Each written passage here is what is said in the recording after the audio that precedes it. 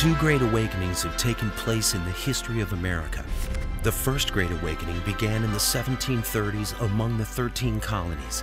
The passionate preaching of men like Jonathan Edwards, George Whitefield, and John Wesley spread like a fire throughout the land, calling the apathetic descendants of America's European forefathers to prayer, salvation, and repentance.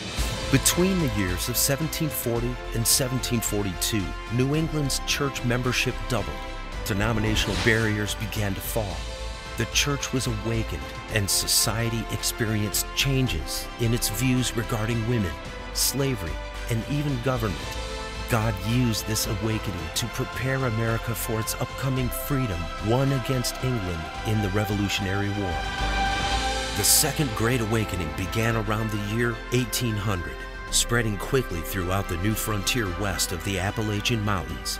Large revivals or camp meetings took place over the course of several days, where evangelists such as Charles Finney and Alexander Campbell preached to thousands of people at one time, urging repentance and conversion.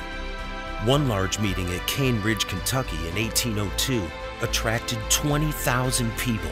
A young man witnessing the event wrote, "The noise was like the roar of Niagara. The vast sea of human beings seemed to be agitated as if by a storm. I counted 7 ministers, all preaching at one time, some on stumps, others on wagons.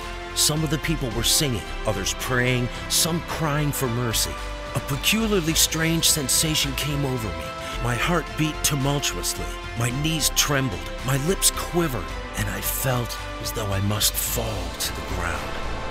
Thousands were converted, new churches began, and culture transformed as Americans began to seek biblical wisdom for the nation's issues, including the abolition of slavery.